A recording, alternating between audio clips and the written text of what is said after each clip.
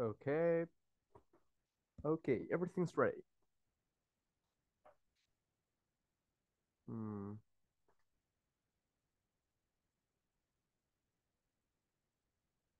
Share sound, share the whole screen. Okay, gotta hide this. Okay. Hmm, perfect. Relaxing. Talk. Okay.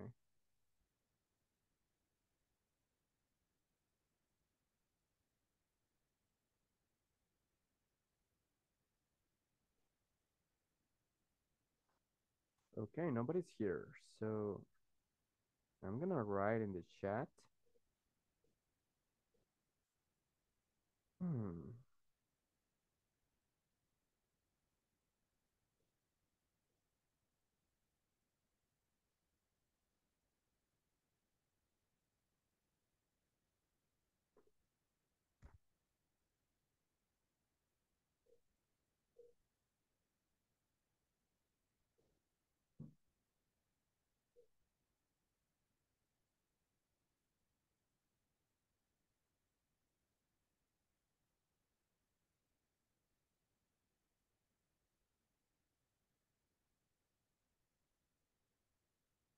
Okay, here is the first one.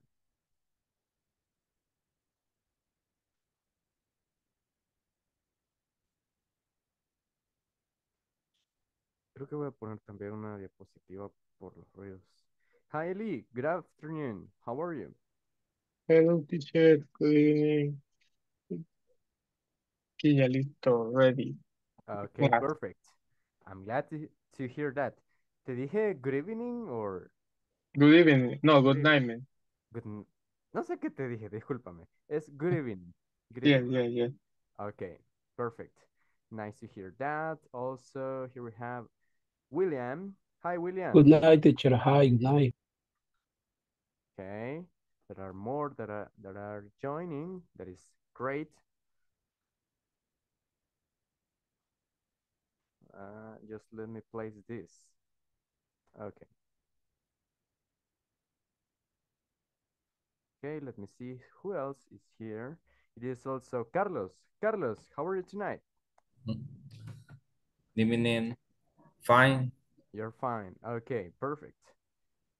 And I don't know what's happening with your cameras, my friends. If you can turn it on, remember that was a rule at the beginning of the course.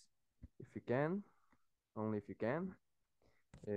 Como les digo, por supuesto que yo comprendo cuando a veces no se puede. En este caso yo les voy a pedir que me comprendan un poco con lo que están viendo en pantalla, si lo pueden ver. Dice, I'm sorry for the noises.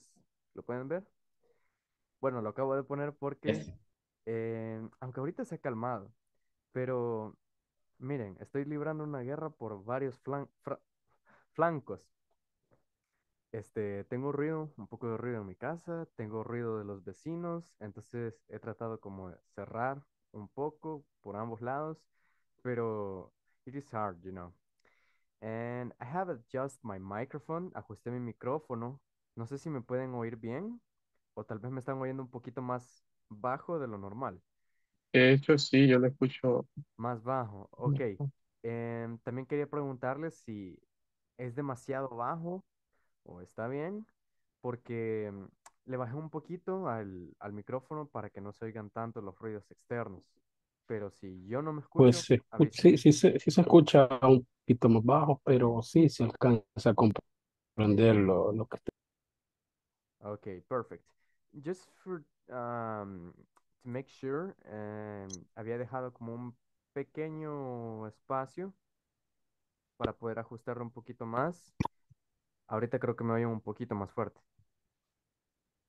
Bien, entonces eso, pero también para que no se oigan tanto los ruidos externos.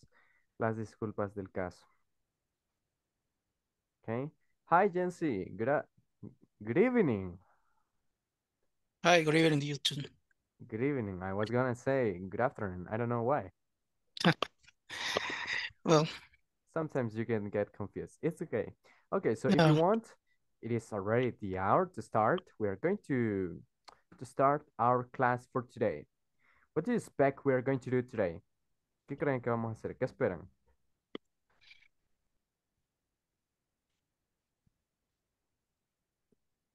Bueno, muchas cosas. Okay, that's correct. That's correct. First, we are going to have a relaxing talk. I don't know how was your day today. No sé cómo fue su día hoy.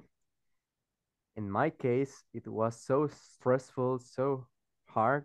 Today I had a test on university, and we're going to do this dynamic, okay? We're going to have a relaxing talk, una plática relajante. Of course, we are in class. Estamos en clase, ¿verdad? No nos vamos a poner a hablar de cualquier cosa, sino que vamos a ocupar esta dinámica para tal vez bajar un poco los nervios si los andamos elevados, pero relacionado con la temática asignada para este día. ¿Cuál es esta? This is going to be the simple present tense. Tal vez no el tense completo. En la plataforma solo están las WH questions, pero ustedes saben que a mí me gusta agregarle como un poquito más. Entonces, si bien no se va a tratar del tense completo, tense, recordemos que se refiere a tiempo verbal, pues sí vamos a tratar de dar un poquito de información extra, ¿ok? Something that can be useful for you. Ok, what is the dynamic? ¿Cómo es la dinámica, la actividad que vamos a hacer? Ok, si me permiten explicarle un poquito antes del simple present, how do we use it? We use it like it says here, to talk about something it's happening now or it is usually repeated. Entonces, el presente simple es como el presente de español. En español simplemente se llama presente y tiene esa función, pues, hablar de cosas que están pasando ahorita mismo. I don't know, I am giving the class to you right now. Ahorita yo les estoy dando la clase that is happening in this exact moment. But I also can say, I go to the supermarket on Sunday. Yo voy al supermercado los domingos. ¿Ok? Y eso no está pasando ahorita mismo, ¿verdad? Yo estoy aquí en mi casa para darles las clases a ustedes. Pero eso se entiende cuando uno habla de esa forma, que es algo que suele suceder, que es repetitivo, es como una rutina, ¿ok? It is part of your schedule, maybe. Tal vez ya es parte de su itinerario, de su horario. Okay, I see that. Joel, Joel also join us. Joel o Joel, I'm sorry. How do you prefer? ¿Cómo prefieres?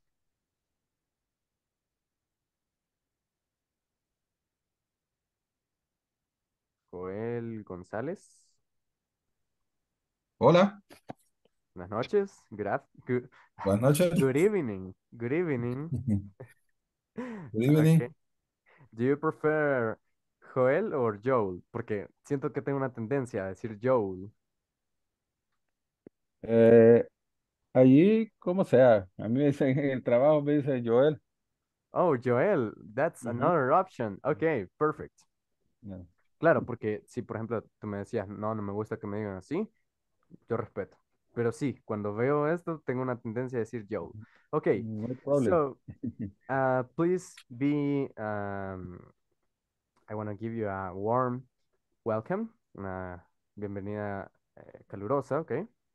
Thank you, thank you. Estamos hablando ahorita del presente simple, de cómo lo usamos tanto en español como en inglés. Also, we have here Daniela. Daniela, good evening. Nice to see you again. If you can turn on your camera, also Joel, if it is possible. Okay, so again, con esto, con el presente simple. Entonces, estas son como las dos formas más comunes de hablar en presente, ¿verdad? Pero hay otra muy curiosa en la que estamos hablando en pasado pero ocupamos la forma presente. One example of this. Imagine that I'm saying, yeah, yesterday I went to the beach. It is a simple example, un ejemplo sencillo. Yesterday I went to the beach and I saw, I don't know, a gift store and I buy a picture. Okay. Dije buy en vez de bought. Entonces, traducido al español, ¿cómo sería? Ayer fui a la playa, vi una tienda de regalos, una tienda de recuerdos, y yo compro un recuadro. ¿Ok? Entonces, ese compro, lo más indicado debería haber sido compré. Pero a veces estamos hablando en pasado y queremos hacer énfasis en, en un momento determinado de esa historia y nos pasamos a presente. O algo que yo he notado como un patrón cuando estamos contando algo es, sí, mira, pasó esto, esto, entonces yo llego ahí y vi esto, o yo llego ahí y dije esto. Aunque hablemos de una acción pasada, ocupamos la conjugación presente. Ahora bien, eso es mucho menos común que los otros dos casos. The other two situations are in the meaning, están en el significado, en la definición de simple present, presente simple. ¿Ok? Para hablar. Again, I'm sorry for the noises, perdón por los ruidos. Para hablar de algo que está pasando justo en este momento o, a routine, algo que es rutina, que se repite periódicamente, cada día, cada semana, cada mes, cada año. ¿Ok? Each year I visit my parents. Cada año visito a mis padres. Podría ser. Para... No quisiera meterme ahorita en como todas las estructuras gramaticales que tiene este tense. Solo vamos a ver la de WH word. This one. WH word plus do plus subject plus base form verb plus complement plus question mark. Okay, so what does this mean? ¿Qué significa esto? Esto es como el algoritmo, el patrón que vamos a seguir para realizar una pregunta de información, que es lo mismo que WH question. ¿Ok? Entonces, primero, siempre, siempre, siempre se comienza con la WH word, dependiendo de qué tipo de información querramos. Si queremos saber algo de un lugar, we will use where. If you want to know something about the time, we will use when. Or maybe a specific object or situation, we will use what. For a person, maybe, we will use who. And like this for each situation, for each context, I mean. Okay. Entonces, definimos primero qué queremos preguntar y a partir de ello obtenemos la WH word que va en esta situación. Then we add the auxiliary verb. In this case, it is do. En este caso, el verbo auxiliar es do. ¿Por qué? Porque es el verbo auxiliar designado para el presente simple. For the simple present tense. For the simple present tense. Entonces, este también lo encontrarían en las negaciones, como do not or don't. Y cambia para su tercera persona, pasando de do a das, que se escribe does. ¿Ok? Pero nuevamente, ahorita no vamos a ver la parte positiva, negativa y pregunta de sí y no. Solo vamos a ver la WH structure, que es la que estamos viendo ahorita. Entonces, la WH word podría cambiar en función de qué tipo de información queremos preguntar. Then, the auxiliary could vary, podría variar, podría cambiar, depending on the person, the subject. Si es una tercera persona singular, we will use das. Ahora, a veces suena como perdón, un poco complicado estar diciendo primera, segunda, tercera, plural o singular.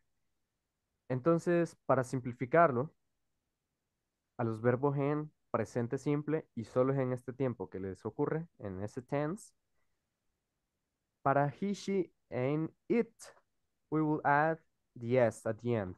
Vamos a agregar la s al final del verbo. Para muchos verbos simplemente se les agrega la s.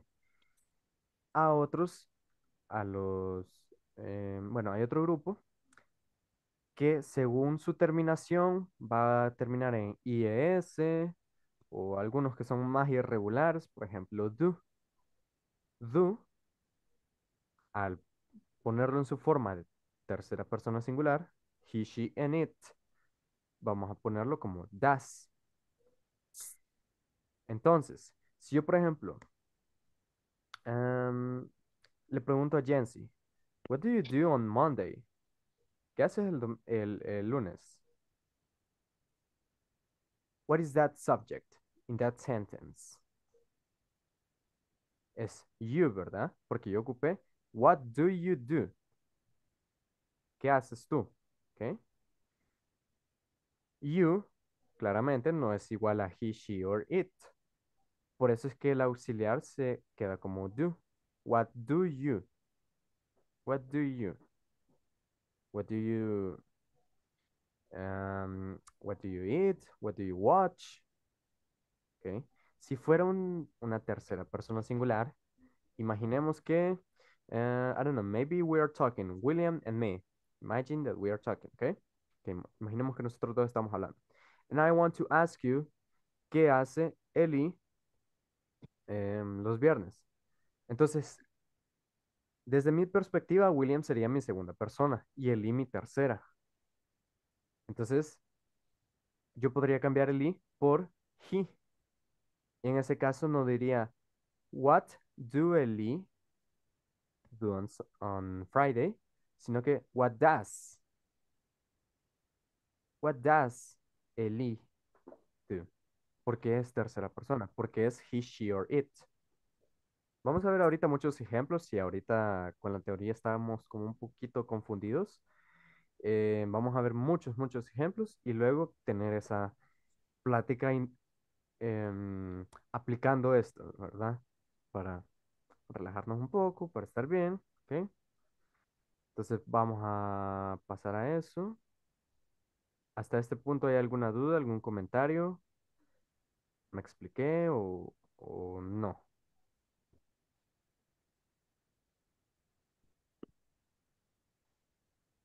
No, Todo dice, bien. ok, todo bien. Ok, perfecto. Okay, so let me move to the platform. Okay, here we have this. Where do you work? This is a little video. Please pay attention. Work at Thomas Cook Travel. Oh, really? Hi everyone, welcome to section 2. How do you spend your day? In this lesson, participants will listen to a conversation about jobs using WH question words as well as statements. Where do you work?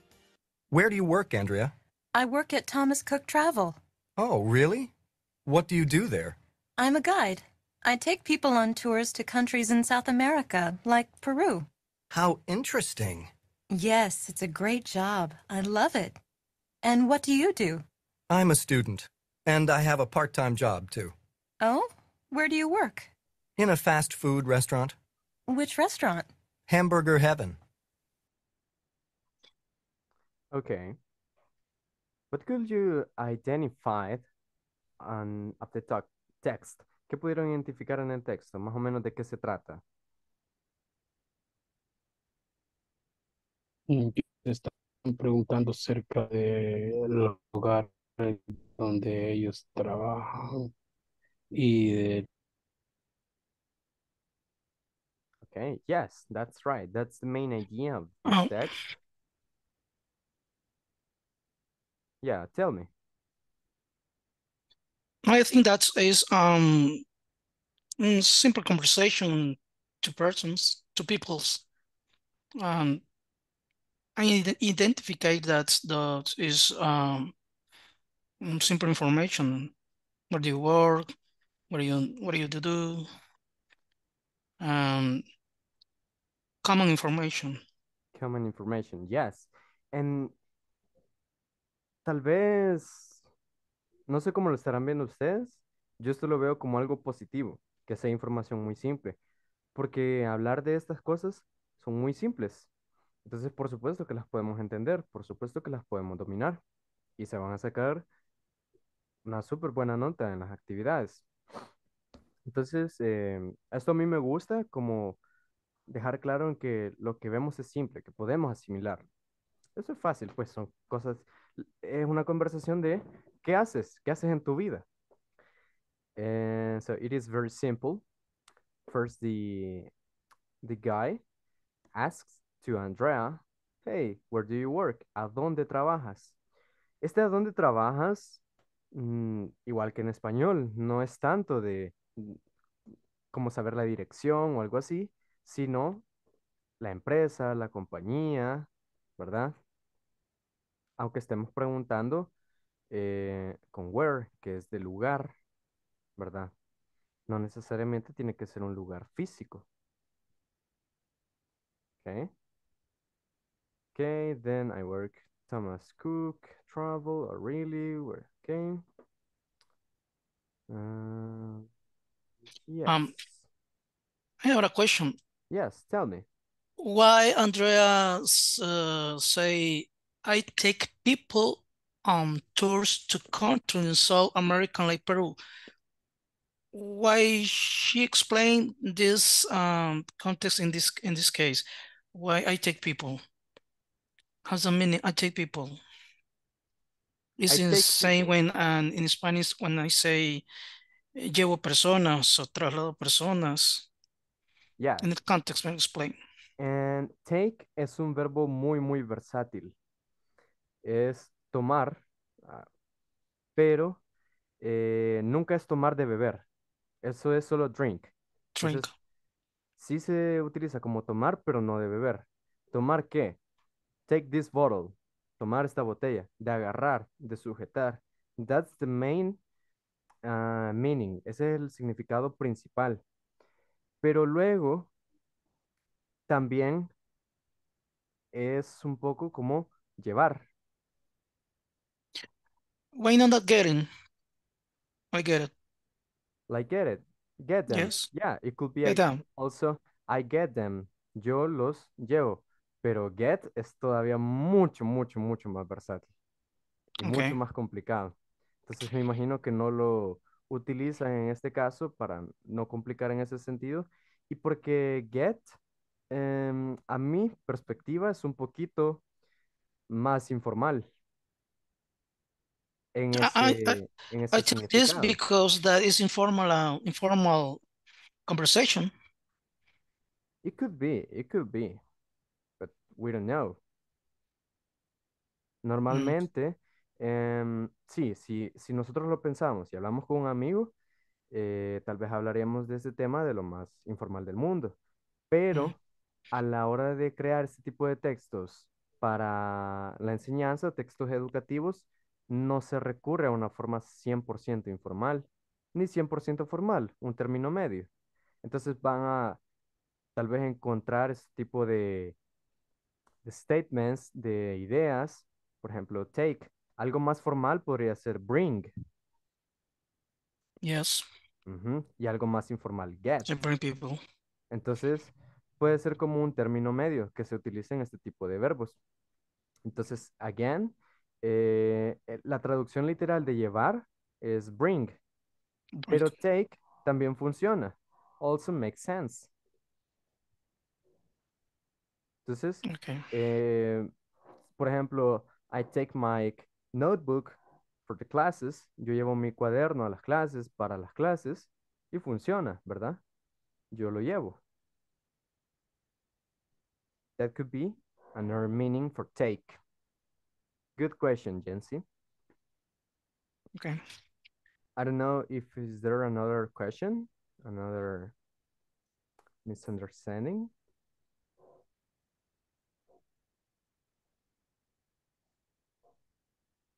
Okay. Okay, perfect. Then we have another thing to watch here. simple present WH questions and statements. Please, again, pay attention. By the end of this lesson, participants will be able to understand and use simple present. Simple present WH questions and statements. What do you do? I'm a student, and I have a part-time job. Where do you work? I work at a restaurant. Where do you go to school? I go to the University of Texas. Where does Andrea work?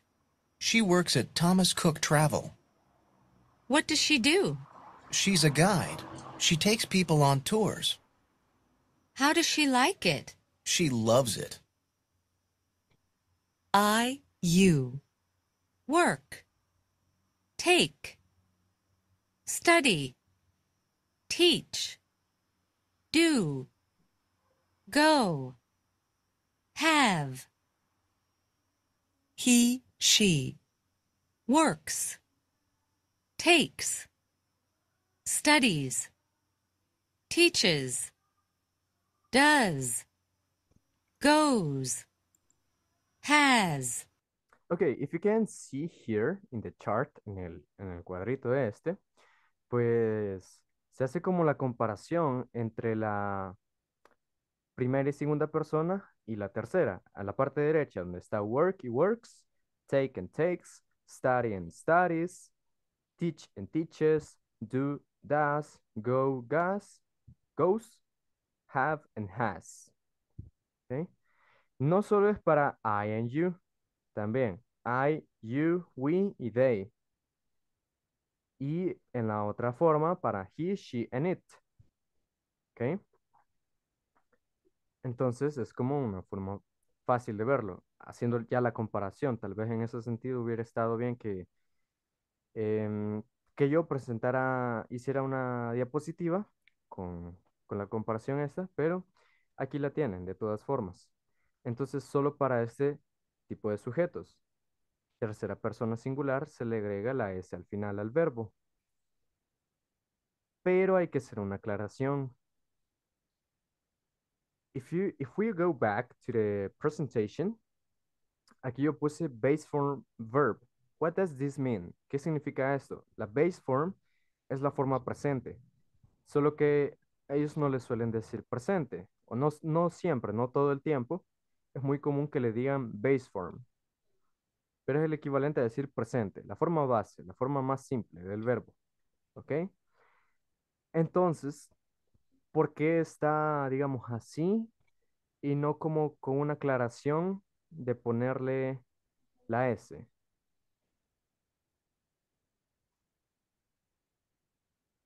Porque lleva el auxiliar tú. Because it has the auxiliary. Absolutely correct. Entonces, si se recuerdan, yo les decía, dependiendo del sujeto, vamos a usar do o does. Y al tener does ya en tercera persona singular, con la S agregada, ya no se la vamos a agregar al verbo del cual estamos hablando, porque ya va en el auxiliar. Para eso nos sirve el auxiliar, para tener que evitar el cambio, pues. Entonces, agregar la S al verbo en tercera persona singular, he, she, and it, solo es para afirmaciones, para oraciones positivas. Positivas no de que si me da un buen ánimo o algo así, no, sino de que está diciendo sí en pocas palabras esa oración. Affirmative. Affirmative, of course. Sí, se hace tal cosa. ¿Ok? Negativa, ahí se vuelve a la base form in the verb, and we use do plus not, or don't, or doesn't, si lo vemos abreviado. Para la yes or no question, es exactamente esta estructura, pero sin la WH word. Y para la WH question, es esta estructura. Entonces eso es como, tal vez, un poquito feo del inglés. Se recuerdan que yo les decía, para el inglés ocupamos menos palabras de las que ocupamos en español. Y les hacía el ejemplo de los verbos. We conjugate the verbs in Spanish for each pronoun, for each subject. And then in English, we use it without any modification, sin modificarlo, ¿verdad? Exceptuando la tercera persona singular del simple present. Es donde es la única excepción donde vamos a agregar la S. Pero es sencillo, ¿verdad? No es como aprenderse todas las desinencias que tiene el español según qué tipo de verbos, sino que solo es agregar una S. Y por ejemplo, si el verbo termina en vocal y Y, como study, entonces agregamos IES, ¿verdad? No es siempre que termine en Y. Por ejemplo, play termina en vocal y no es plays, sino place. Ahí solo agregamos la S. ¿Ok? Pero no quiero que esta clase sea tan fuerte en ese sentido, sino que eh, practicarlo, empezar a practicarlo, ¿verdad? Tranquilamente. We are going to look at another video, if it is okay for you. Okay. Este lo estuve viendo, me encantó porque tenía el ejemplo con Daniel y por el gym. I usually go to the gym also. In this lesson, you will listen to a conversation where time expressions are first introduced. I start work at 5. So, do you usually come to the gym in the morning? Yeah, I do. Really? What time do you go to work? I work in the afternoon. I start work at 5. Wow, that's late. When do you get home at night? I usually get home at midnight. Midnight? That is late. What do you do exactly? I'm a TV announcer. I do the weather report on KNTV. Don't you recognize me? Oh, you're Helen Black. I love your show. By the way, I'm Daniel. Okay. What could you identify? ¿Qué encontraron? ¿Qué les parece interesante? ¿Cuál es su opinión?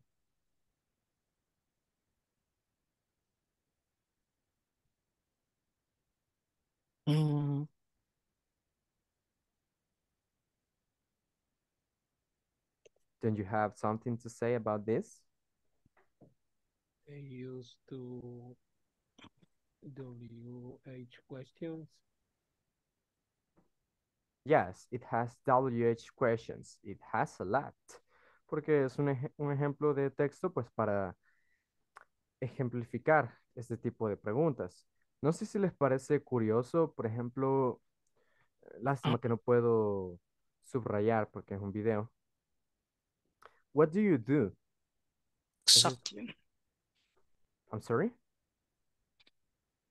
No, I think that's where this question, this is what do you do? Come. I don't know, see, it's a point. Yes. Ah, yes. But the question is, what do you do? Exactly. Pause and exactly. Okay. Is an expression very common with the American people to talking about this. What do you do? Spouse, exactly. Yes. Yes, that could be almost an idiom, a common expression that you can find very easily in United States. What do you do exactly? Entonces, no sé, pues, solo preguntando, si les parece curioso tener dos veces do. ¿Ok? ¿Se entiende por qué está dos veces? Que uno está como auxiliar y el otro como verbo. Exactly. Yes. That's the response, the correct response. El primero es mandatorio, es obligatorio, está ahí por ley, por la estructura que veíamos. Y luego el siguiente está porque la pregunta, lo que en este caso el Daniel del ejemplo quiere preguntar es, ¿qué haces? Entonces, está preguntando del verbo hacer. Hacer en inglés, saben que se puede decir de tanto do como make, pero make es para crear algo como desde cero. Do es más de ejecutar, llevar a cabo. Entonces, ¿qué haces? Exactamente. Por eso es que se encuentra dos veces. A mí, por ejemplo, cuando era pequeño sí me confundía verlo dos veces, pero es por este motivo. Sorry, Daniel. Could you repeat that is example? Make is when do you create? Yes. Y made? Made es el pasado de make. Y made? M-A-D-A? Is M-A, now create. made. Yes. Sí, sí, es el mismo verbo, esos dos. Solo que uno está en base form y en otro en past form. Okay. Entonces, made también se suele utilizar como el, el past form o para decir creado, pues, hecho.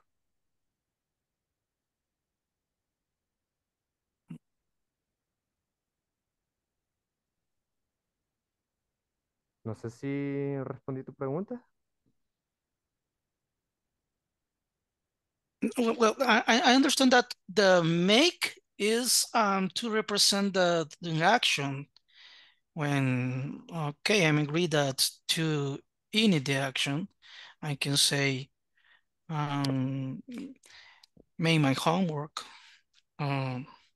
but I now remember that explained that make is when to create to init this, to start the actions, because no create nothing is action do you know create the actions is no create, you make it the action. But it's a comment. Ok, don't worry, don't worry. Sí, a veces suele ser como un poco difícil ver la diferencia y identificar cuándo voy a tener que usar do y cuándo voy a tener que usar make. Y con el ejemplo que dabas de las tareas, de hecho yo lo di en el curso pasado, que podría pensar uno, bueno, yo estoy haciendo mis tareas, está en una hoja en blanco y yo podría decirse que gracias a mí se hace la tarea, podría decirse que la estoy creando. ¿Por qué no usaría make en lugar de do? Pero se suele utilizar do porque ellos lo ven más como ejecutar la acción. Okay, yes, this is understood. Ujú. Sí, si te parece, puedo preparar un apartado para aclarar mejor esto y que no quede tan en el aire.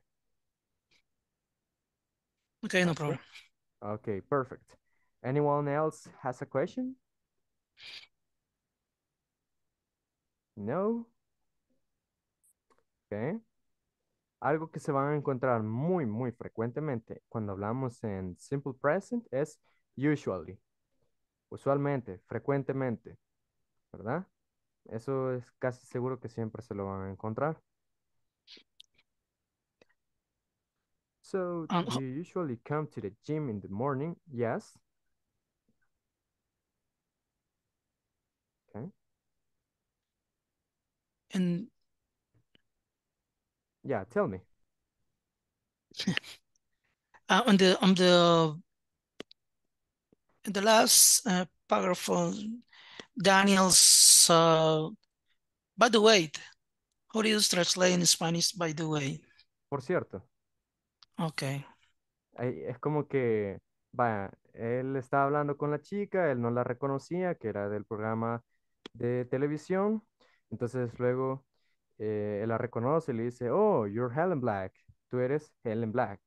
I Yeah. love your show. Me encanta tu show. By the way, I'm Daniel. Por cierto, soy Daniel. Es como, Okay. me voy a presentar, ¿verdad? Para que me conozca. This expression depend the context do you talking about the team, yeah? Because by the way, there's different expressions in different contexts. Yeah, to a person that you're talking to. Yes. Si fuera algo súper formal, podría decirse solo I love your show. I'm Daniel. Or hey, my name is Daniel. Okay. Yes. Okay, perfect. So we are going to do a little practice right now. And I hope to all of you to participate, please. Espero que todos participemos para salir un poco también de la rutina de videos y actividades o reglas, o va, relajémonos, pero siempre con la temática, pues, que es what do you usually do? So what we are going to do right now is like to talk about the things that we usually do, ¿ok? Entonces no vamos a hablar de, de historias, de chambres, de nada así. No vamos a hablar de futuro ni de pasado. We are going to talk about present, something that we usually do, okay?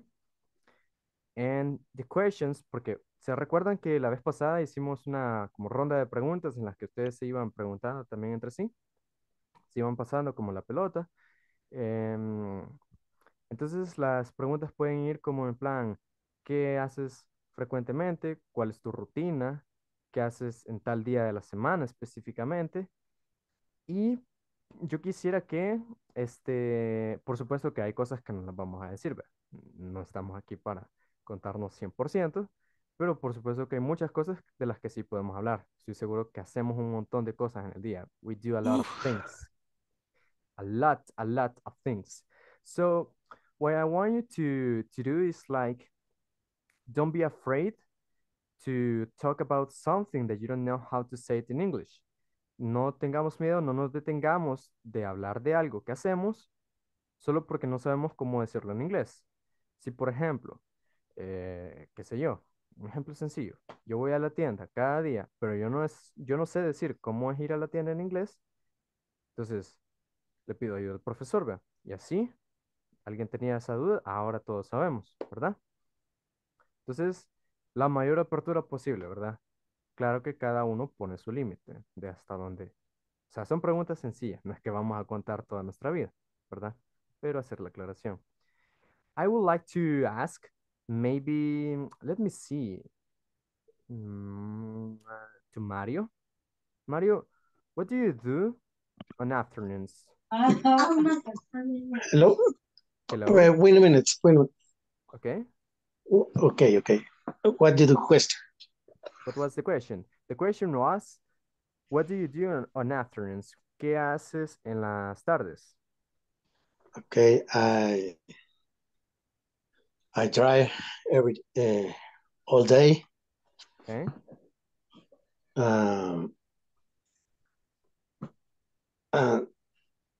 No sé cómo decir, llevo al personal para todos lados.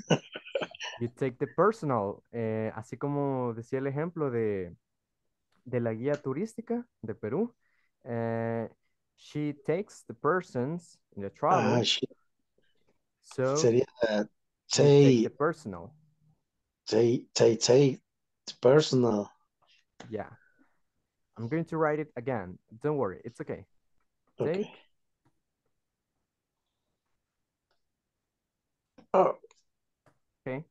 Lo puse en el chat para que quede por escrito. Ah, por cierto, ya casi, ya, no ahorita, ya casi vamos a escribir nuestro nombre como asistencia, ¿ok? So you take the people for your business or your enterprise, your company. Company. Okay, for your company. Okay, that's great. Eso la verdad es que es un trabajo muy importante si se ponen a pensarlo porque sin el personal no funciona la compañía. Entonces, that's a great job. Okay, Mario? Perfect. Would you like to ask another one? ¿Te gustaría preguntarle a alguien más algo? Remember, it has to be something in present and with the WH word. Puede ser que le preguntes de cuándo, aunque cuándo es de tiempo y estamos hablando solo de presente. De who, de what, de where. ¿Ok? Si quieres hacer tú la pregunta o la hago yo. Yo, porque yo ando un poquito. Okay, don't worry, it's okay. But please try to keep practicing. También formular las preguntas entre ustedes, porque no es que yo no quiera hacer nada, para nada, sino que es porque cuando uno mismo habla, aunque parezca sencillo, uno está estimulando al cerebro para trabajar más. y lo está entrenando. Entonces, that is very important. So for the second question, I would like to ask Daniela.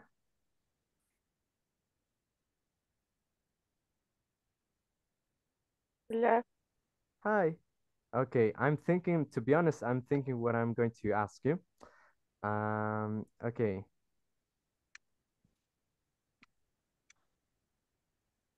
Where do you work? I work in Explora. I'm sorry? I work in Explora. Okay. Okay, that's the name, right? Ese, digamos, es lugar de trabajo, okay? Yes. Okay, perfect. That was another question with where, about a place.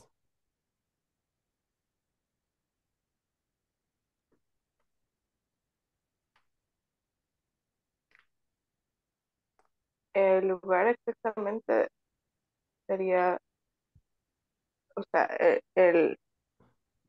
¿dónde está ubicado? No, don't worry. It's okay. It's okay like this. Está bien, súper bien hasta aquí. No te preocupes. Okay. Okay, you did it very well. Okay. Yancy. Hi. Please make a question. Who? Are you? Whoever you want, classmate. whoever you want. It could be me, Okay. it could be one of them. Okay. Mario Molina. What do you do in the week? Repeat question, please. Okay, you got up. Okay, what do you do on Monday when you start the week? This Monday. What do you do on Monday? Cuando decimos on, es, se Un refiere lunes. a cada lunes. Ajá. Yes. Te pregunta qué haces los lunes por la mañana. Okay. I do wash my car or car the company. Okay. And wait orders. Okay. Okay. What do you do work in your company? ¿Qué hago en el trabajo? Algo así me estás preguntando o Yes. trato de... No, because Okay. I think that maybe you are drive a car because the other questions do you say that translate the person. I think that's maybe you drove the car, no? Okay. Bueno, the car is the is rent company to rent car. Okay. But I work company. Soy un empleado fijo, no hay como decir empleado fijo. Okay, don't worry. Employer. Excellent. Yes. Okay, excellent. Perfect. Okay, thank you, Jency. Thank you, Mario. And to help you just a little, Mario, because you did it very well again. Ya vas dos veces que te vamos preguntando. No pensé que Mario te iba a atacar a ti, habiéndote contado yo antes. No, pero está muy bien y lo hiciste bien. No, me siento bien. Practice my English. It's very bad, but I'm happy que me estén preguntando. Va. Yeah, Ya this sé is a quién good. le voy a tirar más seguido. Yeah. No, No. si me permiten un segundo con respecto a eso, con la pregunta que hacía Jency, tal vez identificar con los días de la semana, muy frecuentemente utilizamos las preposiciones on o podemos utilizar at. Casi nunca utilizamos in. En español pensamos en el lunes o tal día, pero casi nunca utilizamos in. Utilizamos on o n o at. Ok. Ahorita estoy como tratando de recoger un poco de retroalimentación de la pequeña plática ahorita. Eso. Luego, por parte de Mario, So you start the journey, tu jornada, first by washing the car. You wash the car. Remember, when we want to talk in affirmative, an affirmative statement, we don't use the auxiliar do. En ese caso no utilizamos do, porque afirmativo. Entonces, Okay. en ese caso solo es I wash the car, no I do wash the car. Pero recordemos que aquí estamos aprendiendo todo excelentemente bien, ¿ok? Okay. Do solo lo utilizamos para las preguntas y para el negativo. Then, Aunque yo entiendo también que podemos responder en forma positiva solamente diciendo yes, I do. yes, that is the short response. Eso es para preguntas cortas de sí y no. Por ejemplo, si Jensi te hubiera preguntado, ¿tú lavas el carro? Ah, yes, I do. Como Okay, para okay, okay. decir, Yes. sí, lo hago. Pero como querías agregar más información, pues tú, Okay. en este caso, se va agregando más, ¿verdad? Okay, okay. Entonces, luego, empleado es employee. Employee.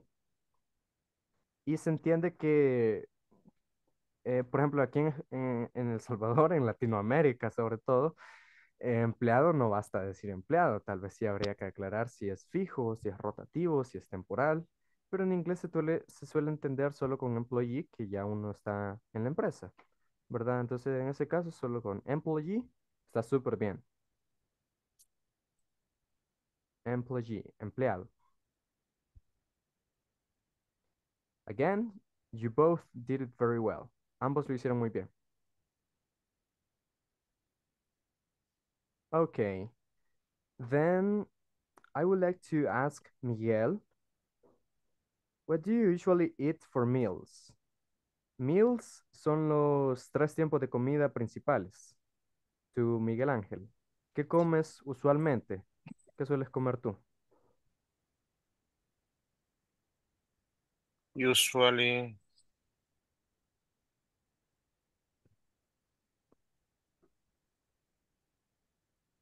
like the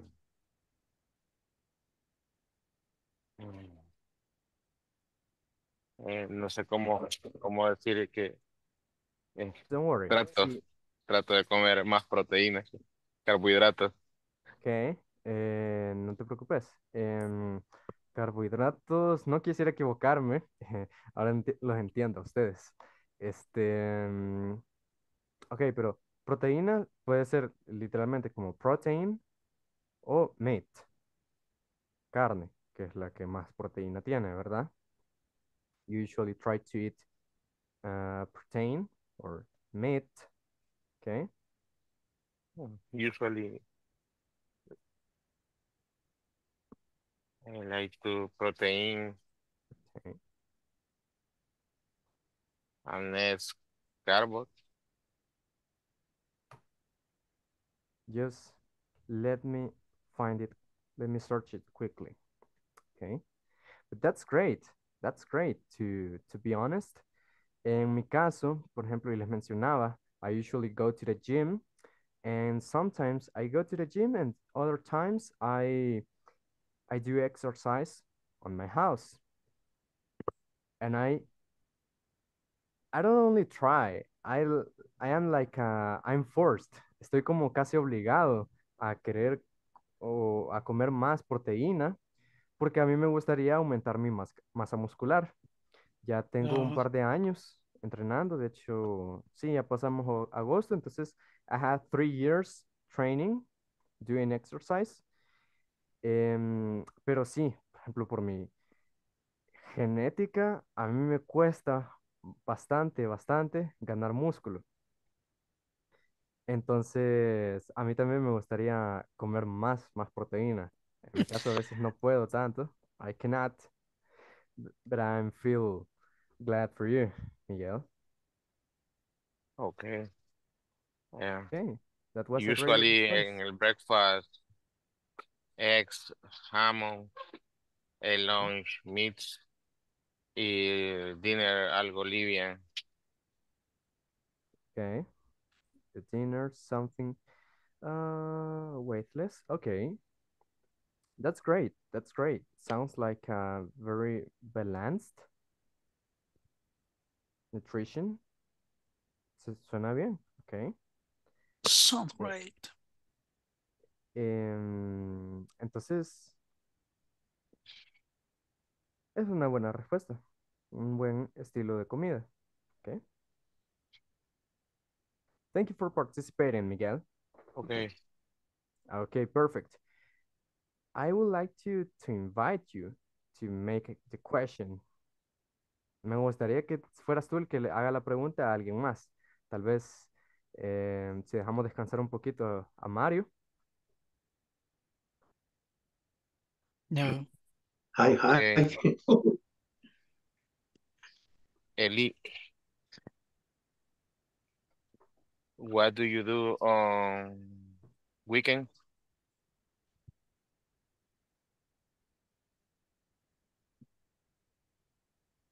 ¿Qué haces normalmente los fines de semana? I think he's thinking. Eli, creo que no te podemos oír.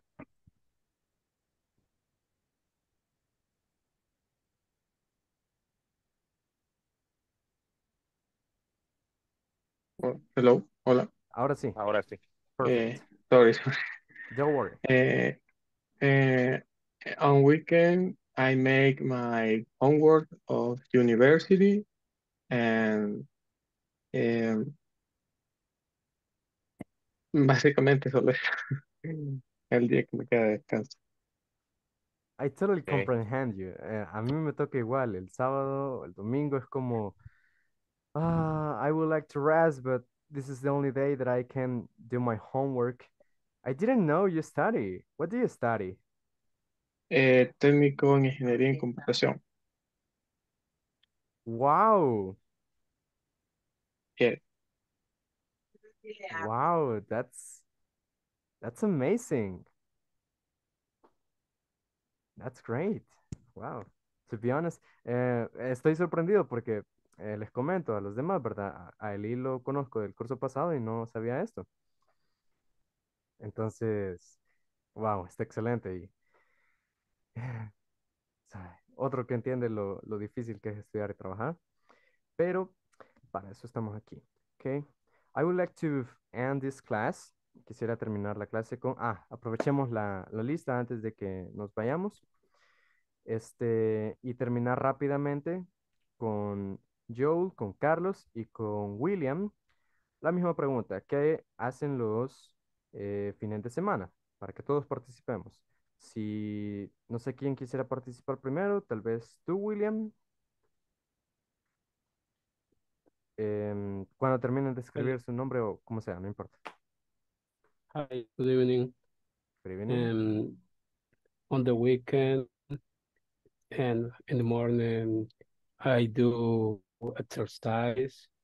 Okay. I'm running like me, and after I eat breakfast in my house, and I try to rest all in the time as possible because in the work is very hard during the week, and I try to do to make many things. Okay. Solamente. Okay, that was great. So I see that you have a very good lifestyle, que casi todos, o todos pues, veo que tienen un gran estilo de vida, se ve saludable, se ve equilibrado, se ve bien, me alegro por ustedes. Y, y sí, pues, reflexionando si se pudiera un poquito en esta clase, hay que aprovechar también para descansar todos los momentos que podamos. Yo también me siento a veces en la semana, during the week, that I'm just uh, like, please, I want to be on weekend right now, deseando que ya llegue el fin de semana.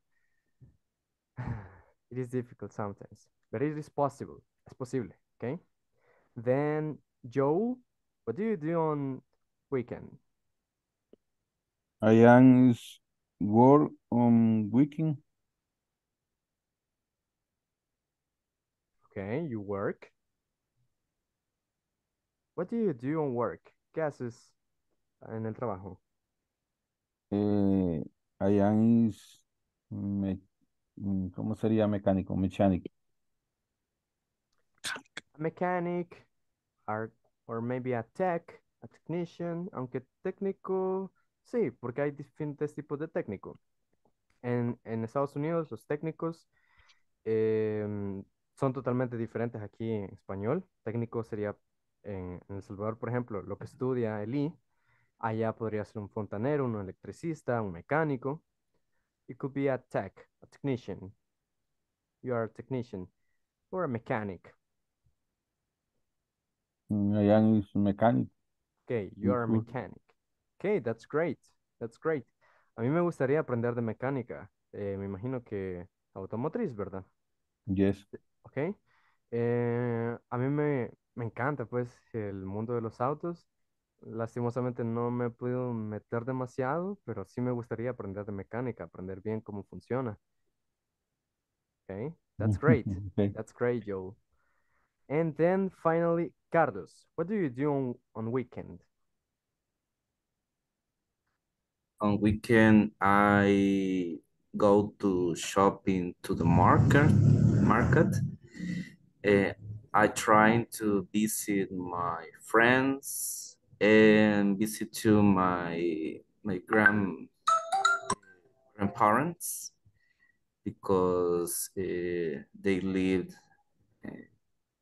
alone. Solo ellos Alone? dos. Yes, they live alone. And uh, on Sunday, I try to rest. I washing my clothes too and clean my apartment. Okay, perfect. You live in an apartment. Okay, that's another lifestyle. Ese es otro estilo de vida. And please don't forget don't ever forget to visit your grandparents. They are older, they usually live alone. In my case, it is the same, so please don't forget to visit them. They need attention, si lo ponemos así. Entonces, siempre es bueno hacer ese esfuerzo por los abuelos, de visitarlos. Ellos lo necesitan. Y también pues aprovechar, creo que todos aprovechamos el fin de semana un poco para medio relajarnos y un poco para reponer lo que ya no alcanzamos a hacer en la semana. ¿Ok? Pero si ven, podemos sacar de ese tipo de pláticas buenas reflexiones. Tal vez intentaré integrarlo como like a, a coffee time, un tiempo se le dice momento de café o de té, que es para platicar, pero siempre relacionado a la temática que estemos estudiando. Veré cómo puedo implementarlo, tal vez. Okay, so I think this is going to be everything for this class. If you don't have any question about the platform or maybe a topic, any doubt about the English in general, if you don't have any question, we can end this class right here. A question. Okay, excellent. Okay. Thanks to you, to all of See you. you tomorrow night. Good night. Yeah, good night. Good night. Bye-bye. Good night, teacher. We will see tomorrow at the same hour. Nice night all. Okay. Okay. Have a wonderful night. Bye-bye.